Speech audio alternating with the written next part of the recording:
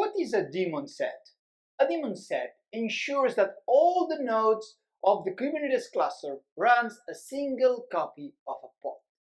If you add more nodes, then new instances of the pod are scheduled.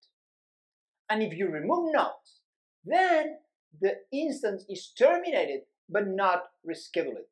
Because remember that we said that a daemon set runs exactly one pod to each node.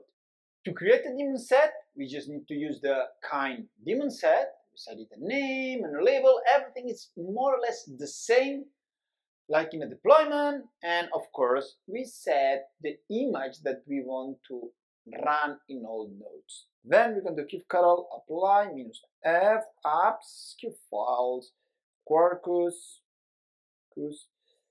daemon set. Okay, now it's just deploying this pod where to all my worker nodes. In this case, I've got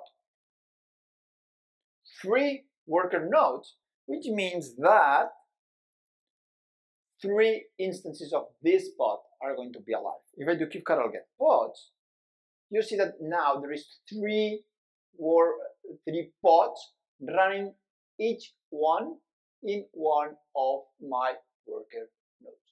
So daemon sets is the way you need to use when you want to deploy the same content to all your nodes.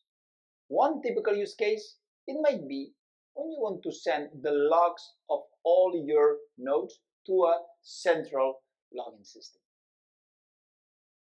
Thanks for watching, and don't forget to like the video and subscribe to the channel.